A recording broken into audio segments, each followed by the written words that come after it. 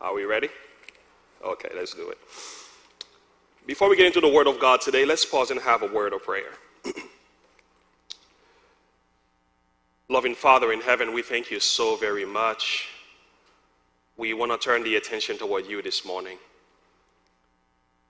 That the words that are spoken, Father, these beautiful music we've heard today, and all that we say and do this morning will bring honor and glory to your name. Father, we're asking right now that you will speak to our hearts. As it is said in the book of 2 Samuel 23, verse 2, that the Spirit of the Lord spake by me, and his word was in my tongue. Would you do that for me this morning, Father, and also bless the heart of your people? It is in Jesus' name I pray. Amen. Okay, the title of this message is The Fourth Angel's Message. You may be asking, is there such a thing as a fourth angel? The answer is yes. Now, let's look at a few statistics and numbers very quickly, because as a church, we know God has called us to proclaim the gospel of Jesus, particularly the three angels' messages of Revelation chapter 14, 6 to 12. But let's look at some things. In the world church today, Christianity makes up about 31%. And if you look at this graph, I'm not sure how much you can see, the Seventh-day Adventist church is only about 2% of this stat. Which implies that we are very, very, very small. I went over to the Adventist church website to look at the actual church membership. We are about 21 million, close to 22 million members. Okay. Somebody might say, that's great. Not really. When you compare these numbers to the world, just for the sake of today's presentation and study or Bible or sermon, we're going to say there are about 22 million Seventh-day Adventists in the world, internationally. When you compare this to the rest of the churches, we are still very small. And to top it off, we must keep in mind the world's population, according to the United Nations, is about 8 billion people. Now, if you were to put some numbers together, talking about the church going about to evangelize the world of different sects, we have the atheists, the agnostics, the unbelievers, the non-denominational, we have the Catholics, the Protestants, the evangelicals, whatever, right? So we put all of them in this 8 billions, and 22 million Seventh-day Adventists on fire for Jesus are going to minister and bring them to the message of the three angels. Now, let's take a look at what that looks like on paper. So when you do some divisions here, what we're looking at, if 22 million Seventh-day Adventists were on fire, and I'm pushing it because we know 10% really get 90% of the work done, but let's just say 22 million were actually doing the work, right? They were on fire, and they were preaching, and they were ministering, and they were looking for ways to save and bring individuals to the gospel of Jesus. Now, with that being said, we're looking at over 360,636,364. So what this means is every Adventist in their lifetime will have to win this many souls before Jesus comes. Anybody ready? And when you push that a little bit further, let's just say we have a year to get this thing done, 365 days. So which means for 365 days, every day within that year period, we need to win at least 996,264. I think I lost count. So what I'm trying to show you here is that looking at the extensiveness of the work that need to be done, and the numbers, I feel exactly this way.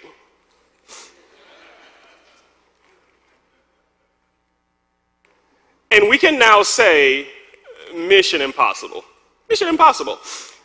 No matter how zealous we may be, no matter how strong and effective we may be in our love for God to minister to souls, comparing these numbers to our human effort, it could never get done. But here is the thing we need to keep in mind. In Mark chapter 10:27, the Bible tells us that with men it is impossible, but not with God. For with God all things are possible. In Jeremiah 32 verse 17, we are told, I am the Lord, the God of all flesh. Is there anything too hard for me? So despite the numbers, we are still called to do a work that is beyond our human effort. When we go to Revelation chapter 18, as Sean had read for us earlier this morning, what we find is the greatest miracle or the greatest evangelistic outreach and most effective one ever to be carried out by the remnant church. In Revelation chapter 18, verses 1 to 4, the Bible tells us, and after these things, I saw another angel come down from heaven, having what kind of power? Great power. And what else? And the earth was lightened with his glory. And he cried mightily with a strong voice, saying, Babylon the Great is fallen, and is become the habitation of devils, and the hold of every foul spirit, and the cage of every unclean and hateful birds. So now we have now is this proclamation of the fourth angel's message, which really is not a new message. It is a repetition of the old message. Let's look at that. In Revelation chapter 18, what you are hearing simply is this. We are seeing a repetition of the second and third angel's message of Revelation chapter 14, but with greater power. Now, you have to keep in mind, when the Adventist church emerged from the Millerites movement and established in 1866, the proclamation of the first angel's message was already preached. You say, how so? You are an Adventist. The reason we exist is because we've accepted and believed and preached the first angel's message. Now, majority of the Christian church today might have rejected these messages. However, the Adventist church believe that we are living in the time of the judgment, believe that God is our creator, therefore we also honor his 7-day Sabbath. We also believe we ought to fear God and give him glory. However, the message of the second angel and the third angel has not been preached with greater power yet. And the second thing we are learning from this particular passage is that it represents the people of God empowered by the latter rain going forth to give the loud cry. So God is going to get this stuff done.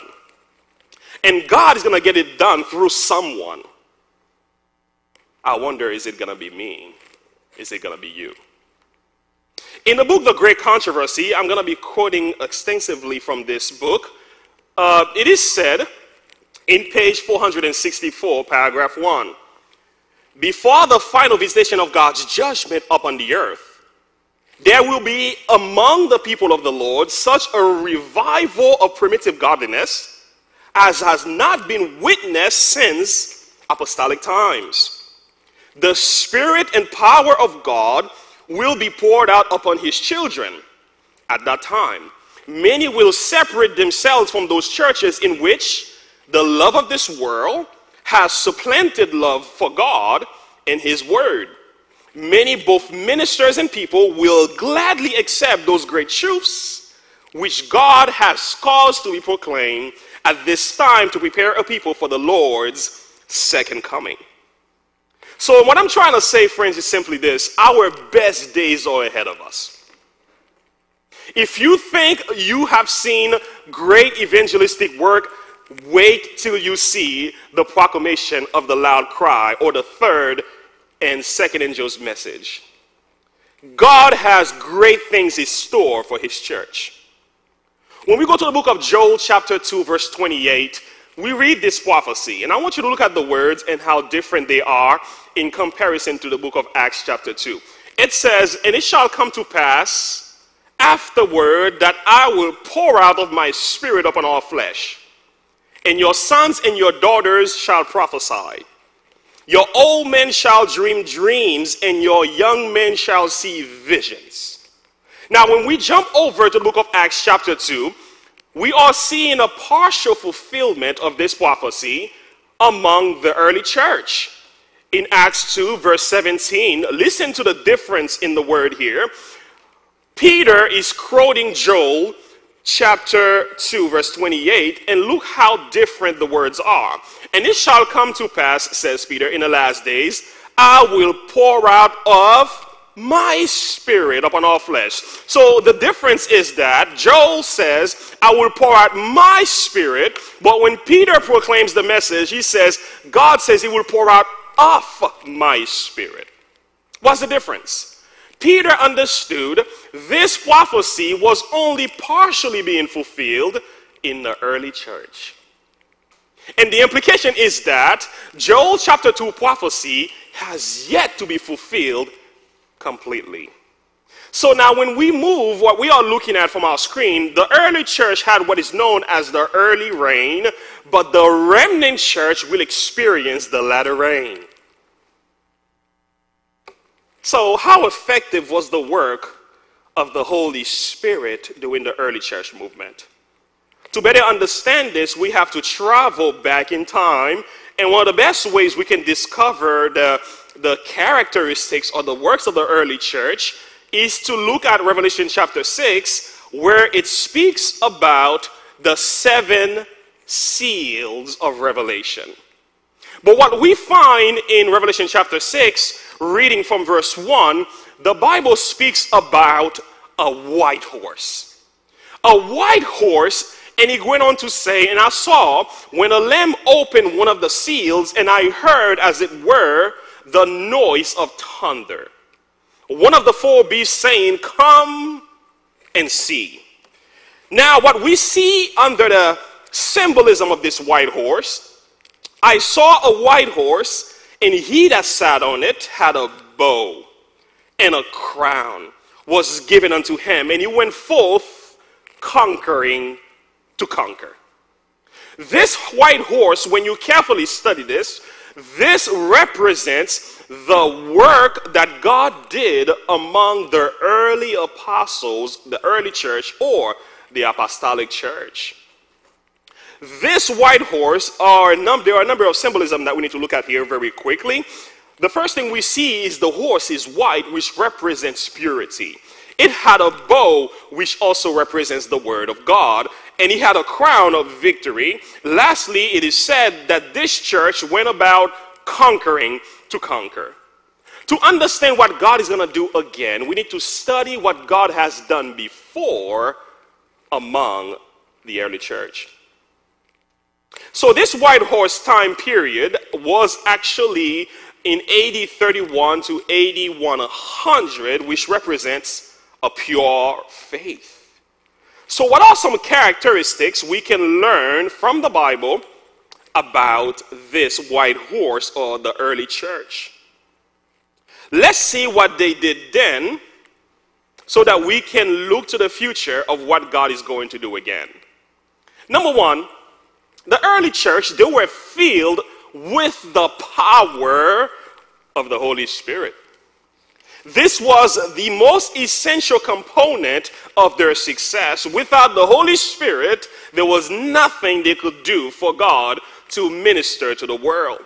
In Acts chapter 1 verse 8, the Bible tells us, "And you shall receive power," Christ speaking to them before he ascended to heaven. "After that, the Holy Ghost is come upon you, and you shall be witnesses unto me, both in Jerusalem, in all Judea, in Samaria, and unto the uttermost parts of the earth." So Jesus tells them, once you receive power, you are going to start witnessing all around the world. In Acts chapter 2, these words were fulfilled, and they claim and preach the gospel to all those who were around. Today, friends, there is a need for us to pray for the Holy Spirit like we've never done before. We are told in Testimony for the Church, Volume 5, 158, we should pray as earnestly for the descent of the Holy Spirit as the disciples prayed on the day of Pentecost. And if they needed it at that time, we need it more today. Today, our church is in need of power, not more plans, not more good thinking in discussions or board meetings. We are in need of the Holy Spirit. The second thing we learn about the early church is that they were separate from the world. In John chapter 17, Jesus says this of them, "And I pray not that thou shouldest take them out of the world, but that thou should keep them from evil, from the evil. They are not of the world, even as I am not of the world."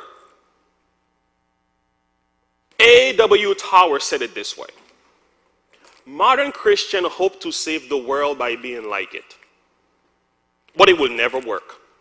The church power over the world springs out of her unlikeness to it, never from her integration into it. And the words that he's saying here, friends, opposites attract. The more the church behaves like the world is the more the world becomes less attractive to the message of the church. It's true. But the more they see something different about who we are, is the more they wonder about the God we serve. J.C. Riles said it this way, Dr. J.C. Riles: there is a common worldly kind of Christianity in this day, which many have and think they have enough. A cheap Christianity which offends no one, requires no sacrifice, which costs nothing and is worth nothing. If you were to go to the world and you compare the attitude and the behaviors of Christians to that of the world, there is no difference.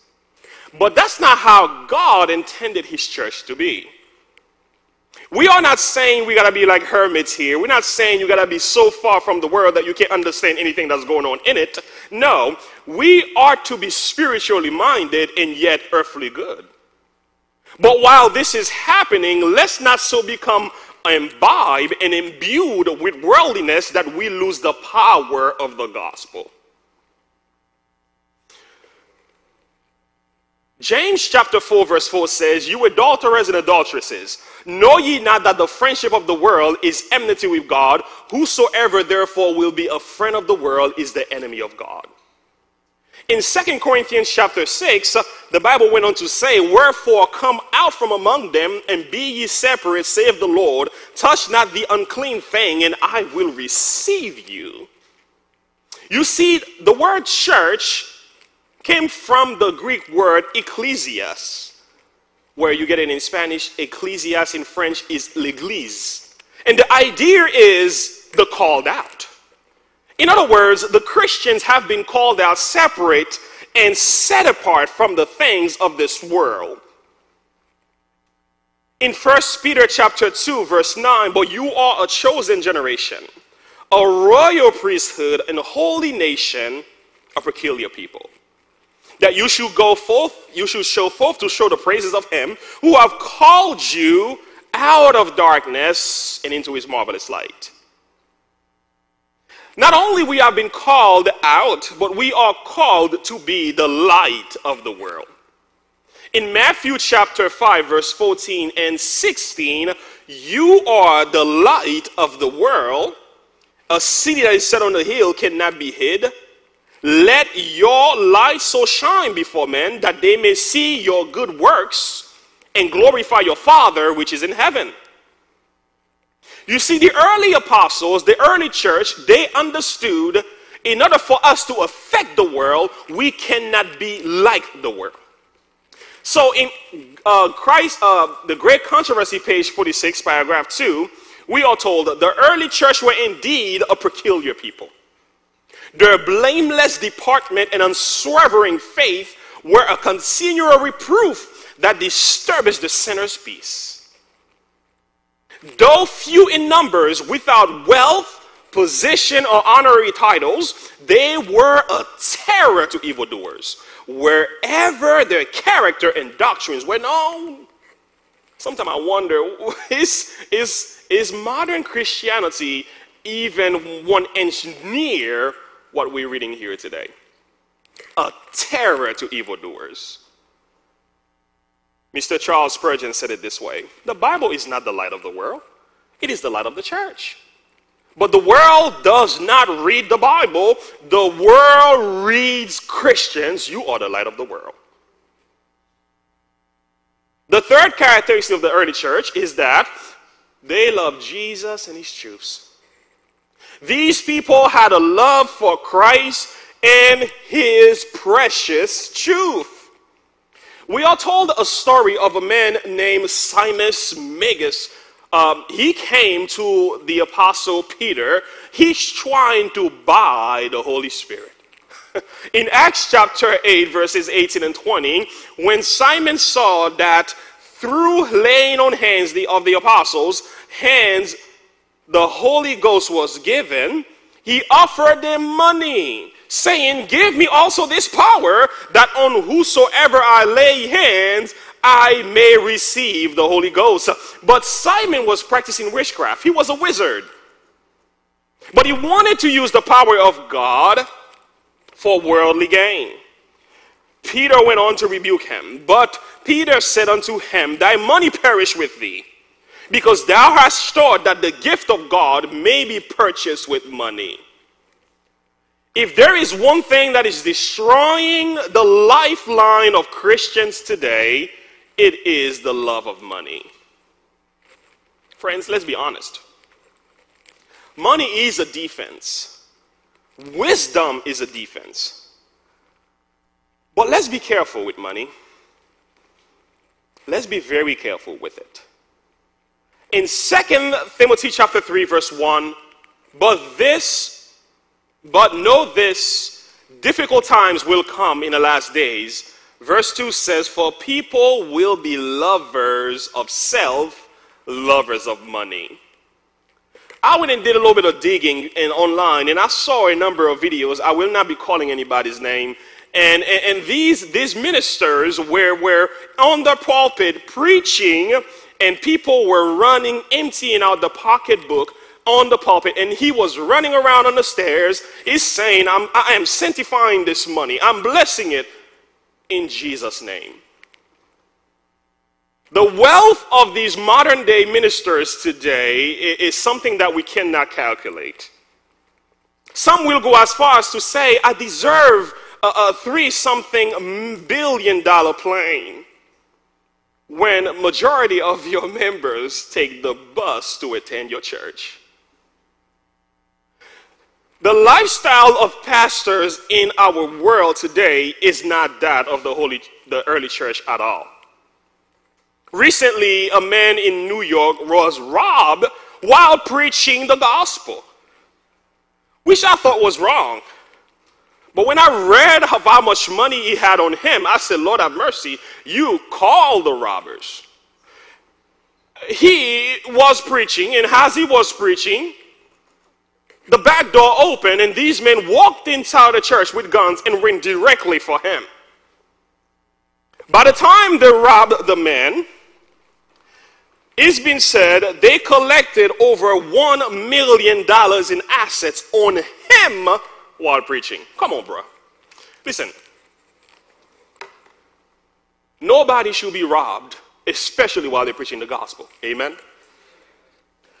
But why are you preaching the gospel with $1 million worth of jewelry on you in the first place? Just saying. Great Controversy 386, paragraph 1.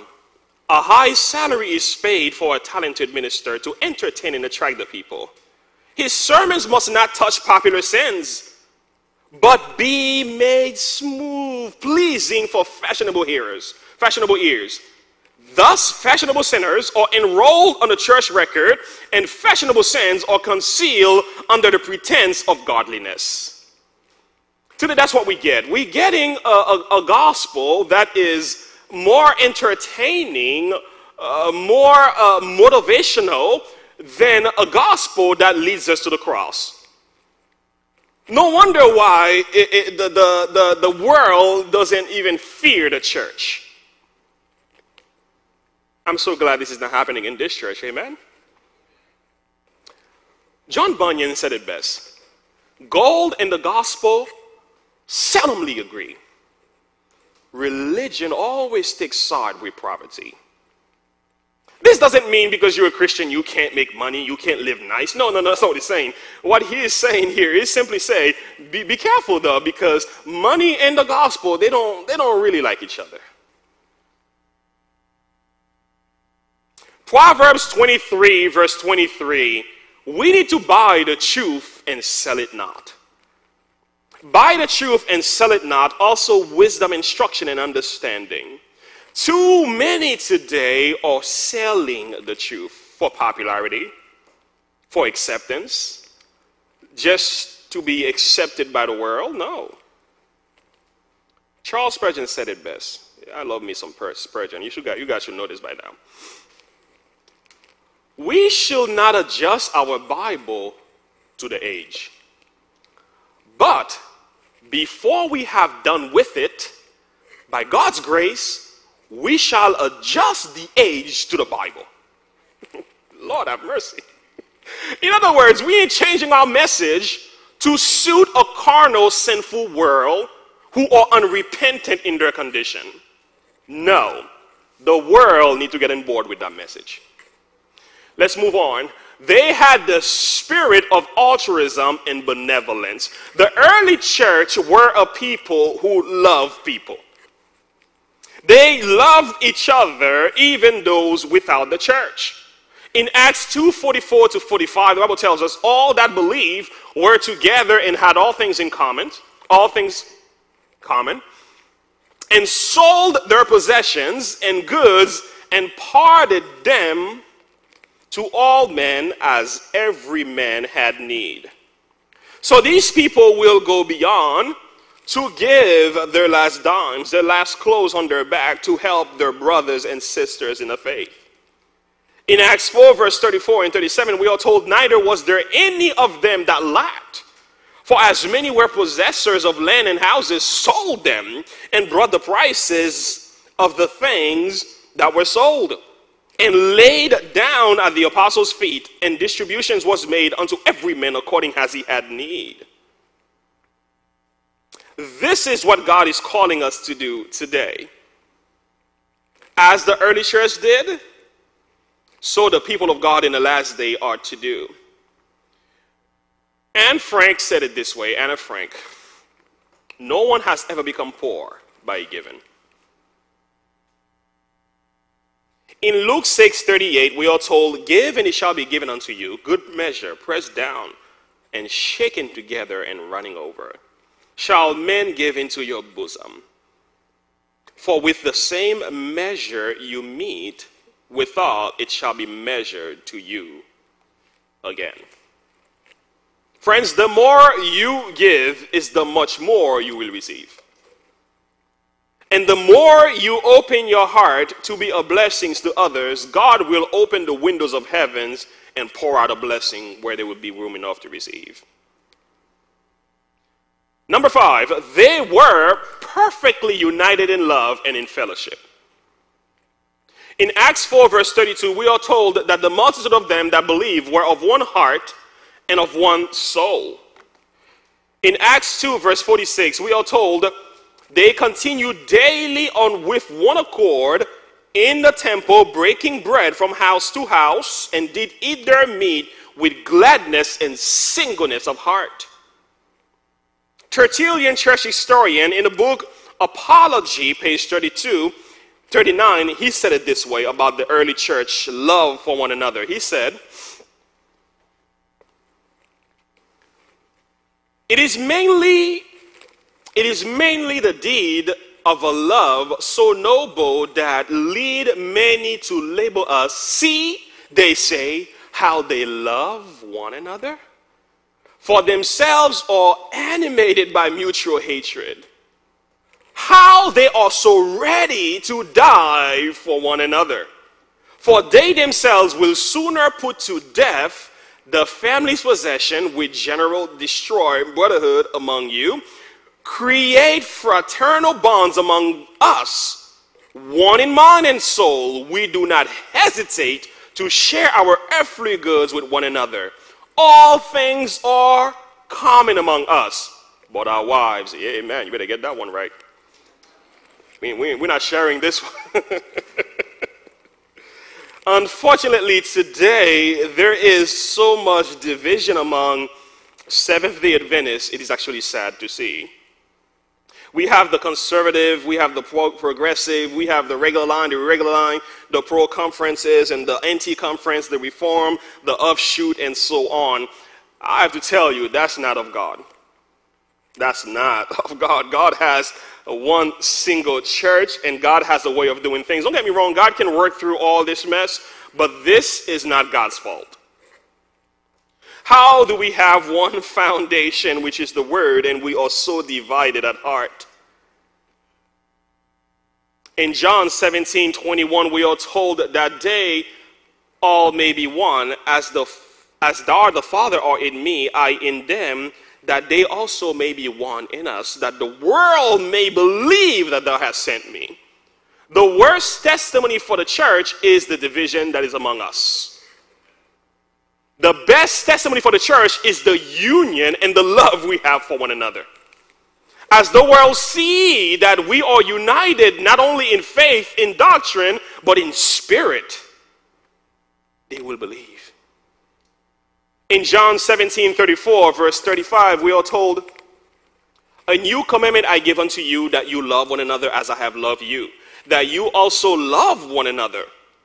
By this shall all men know that you are my disciples, if you have loved one to another. Number 6, the early church, they placed a high value on prayer and Bible study. We are told that these individuals were confronted with a situation where the women Greek were not being attended and cared for. You will think the apostles will be like, okay, so let's go take care of this need because it's a dire need. But they understood, instead of us doing that, we are going to ordain some other ministers, some other deacon and deaconesses to carry out that work. They said in verse 4, but we will give ourselves continually to prayer and to the ministry of the word.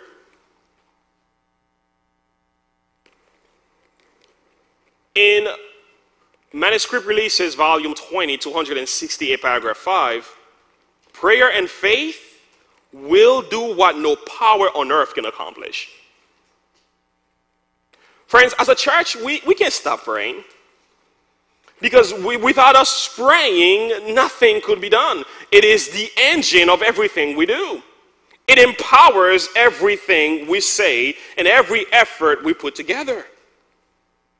Chuck Smith said, there are more battles won through prayer than by any other means. More is done on your knees than you do running up and down and everywhere. More is done as you pray and you believe in God than anything else you could do personally. Last but not least, number 7, they were evangelistic in nature. The early church were purpose-driven. Now, the positive side of purpose-driven. In Acts 2, verse 41, then they that gladly received his word were baptized. The same day were added unto them about 3,000 souls. So this was a normal thing for them. As they went about sharing the gospel, these individuals were dedicated to minister to the lost. We are told in verse 47 of Acts chapter 2, praising God, having favor with all the people, and the Lord added to the church daily such as shall be saved. I thought about that. I said, Lord have mercy. Daily? So that means the church was open daily. That means they were working daily. Let's be honest. Can we say that the church add to the church daily today? No, I'm pushing it. Let's say the Lord adds to the church weekly. Now, okay, let's move it to monthly. Okay, let's go yearly. Friends, some of our churches, they are winning no souls. It's no souls. And this goes to show something is wrong. Something is wrong. And a change needs to be made. In Acts 17, verse 6, we are told, when they found them not, they drew Jason and certain brothers unto the rulers of the city, crying, these have turned the world upside down and are come hither also. That's what they were doing. How did they do this, friends? The Holy Spirit. We are told that the white horse went about conquering to conquer. The early church started with 120 believers in an upper room. And just about 40 years, we are told they grew to 5 million members. Lord have mercy. So strong were their work that the scripture tells us there were Christians in Caesar's household. You take that. We are told that 3,000 souls were baptized in a day. This was normal for them. We were told demons were cast out. The very presence and the shadow of Paul will heal the sick. We were told that new converts were made every single day. Miracles were wrought. The Gentiles were grafted into the branch.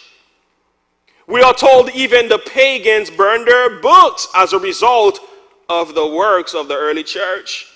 The gospel spread all throughout North Africa and so on as a result of the Holy Spirit. When we go to Colossians chapter 1:23, if you continue in faith, grounded and settled, be not moved away from the hope of the gospel, which you have heard. Listen to the next few words. Which was preached to every creature which is under heaven, whereof I, Paul, am made a minister. In essence, what he is saying, by the time Paul came on the scene and by the time he got of age, the Bible tells us that the gospel had gone out through the whole world. An unknown writer said it this way: you Christians are everywhere. You are in our armies, in our navies, you are in the marketplace, in the shops, you are in our Senate, in our universities, you are everywhere. So, could God do it again? Not only he can, he will. Let me read to you. Last Day Events 2:03, paragraph 1. The great work of the gospel is not to close with less manifestation of the power of God than Mark is opening. The prophecies which were fulfilled in the outpouring of the former rain at the opening of the gospel are again to be fulfilled in the latter rain at its close. Servants of God, with their face lighted up and shining with holy consecration, will hasten from place to place to proclaim the gospel from heaven. By thousands of voices all over the earth, the warning will be given. Miracles will be wrought, and the sick will be healed, and signs and wonders will follow the believers, friends. We haven't seen nothing yet. So what are we to be doing right now? Having known all these things, friends, there's one single thing I want to place much emphasis on today as we bring this to a close.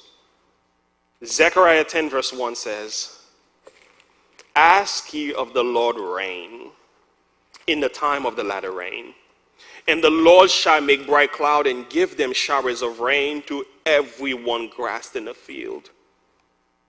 In Luke 11:13, we are told, if you then being evil know how to give gifts unto your children, how much more shall your heavenly Father give the Holy Spirit to them that ask him? The appeal is very simple. Lord, I need your Holy Spirit.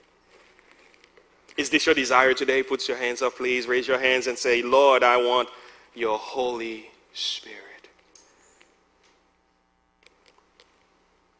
Bow your head with me as we pray. Heavenly Father, thank you so very, very much.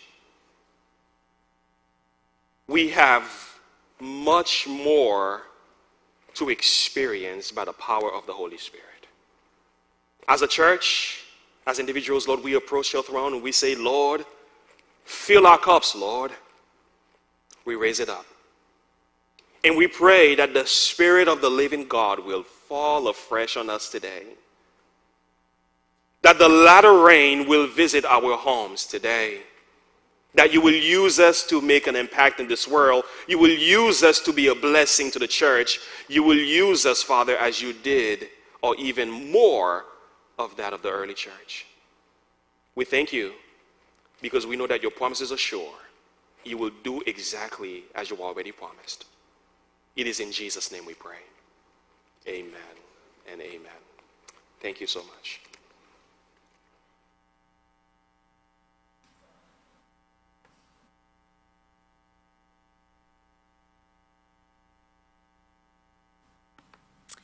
Amen. Shall we all stand together as we sing our benediction? Hymn number 262, Sweet, Sweet Spirit.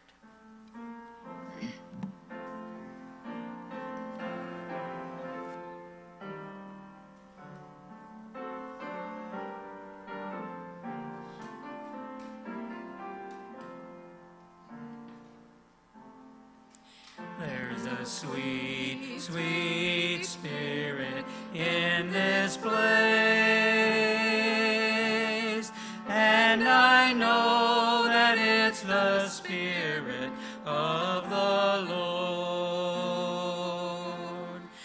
There are sweet expressions on each face, and I know they feel the presence of the Lord. Sweet Holy Spirit, sweet heavenly dove, stay right here with us, filling us with your love. And for these blessings, we lift our hearts in praise. Without a doubt, we'll know that we have been revived when we shall leave this place. Dismiss us, Lord, with your blessing, that we may each invite your Holy Spirit into our hearts, into our lives, that we will be used by your Holy Spirit to be a blessing to those around us, to this community, to the whole world, that we will cooperate with heaven in the work that is to go forth to bring a harvest in that great day when Jesus comes again. We pray in Jesus' name, amen.